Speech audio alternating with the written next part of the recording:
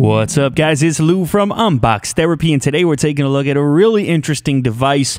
For those of you that follow me on Instagram, Twitter, or Facebook, you've already seen these boxes and you probably know what's in here. So that's all kinds of incentive for those of you that don't follow me in those places. I will link them down in the description so you can conveniently do that. But anyways, this, of course, is the Razer Edge, which is a full-fledged gaming tablet. This is the Pro version. You've got a dedicated graphics card, or what they call a discrete graphics card inside. You're going to be able to play legitimate games on something very slim and light in terms of what it's able to do. Obviously, it's not going to be as slim and light as something like an iPad or an Android tablet, but that's because this is a little bit different in form and in function. Now, you can, load up Steam and play legitimate games on here. I mean, you could play all kinds of different games. Considering that the res is not huge on here, it means that you're going to be able to play back games in fairly reasonable frame rates using just this tablet and potentially the game controller if you're interested. Now, there are a number of items that I showed you at the beginning here, 3 different boxes, in fact, and in order to keep things kind of clean, we're going to be featuring just the gaming tablet in this particular episode, in this particular unboxing, followed by the accessories and a test and a sort of review, if you will. Yes, I know I don't usually do reviews, but in this case, I'm going to, because this is such a different device and, not that many people are going to have their chance to get their hands on it. So I'm going to give you guys some feedback as well, which I know you've been asking me to do. So hit that thumbs up button down below if you do want to see my thoughts and more of a review style video on this device. So let's take a closer look at the bottom of the unit. That's where you're going to see 2 down-firing speakers, which are surprisingly loud for a tablet.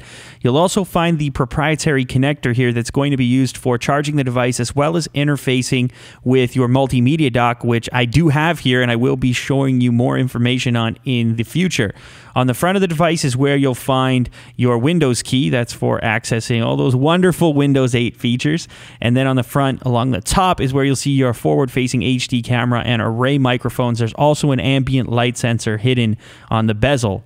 Now, on the top is where the remainder of the buttons are. You have your power button, followed by a couple of interesting buttons. One is a dedicated keyboard button, as well as an orientation lock.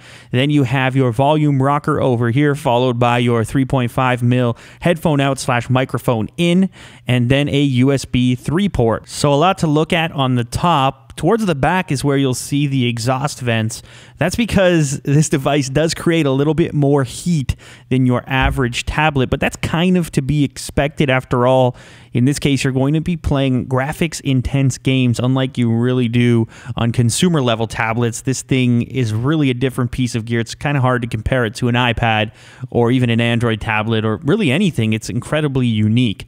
Now, you're going to get a little bit of paperwork from Razer as well, so a quick start guide to get you up and running, warranty information. You're going to get a cleaning cloth so you can at least keep the screen clean momentarily. This is a touchscreen device, though, so that's probably not going to last long. That's just the nature of the business. You've also got a couple of stickers from Razer so you can rep the brand, and taking one last glance at the manual, you can see it's sort of dedicated to getting you started with Windows 8. Not too much info in there. You'll have to go to the website for that. There is a power adapter included, of course, to charge the device. You have an extension cable here, so you can be a fair distance from the wall while using it.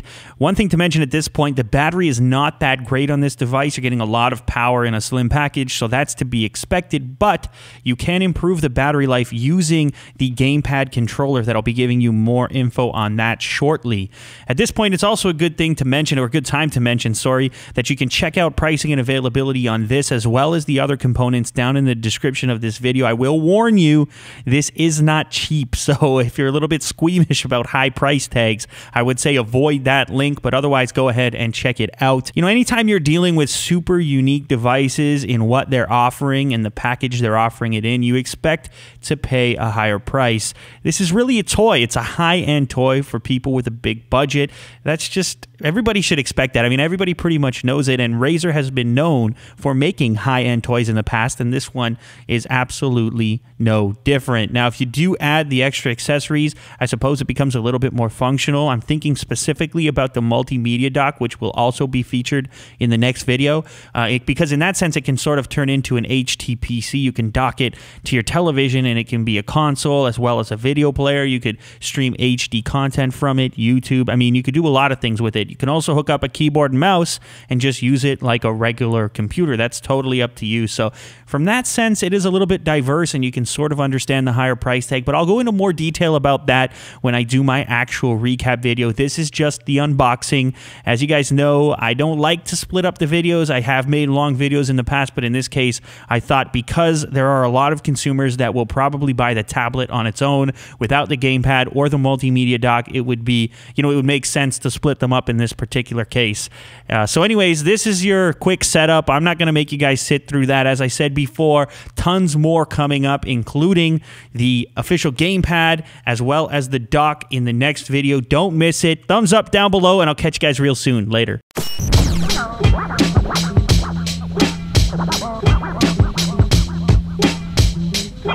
No.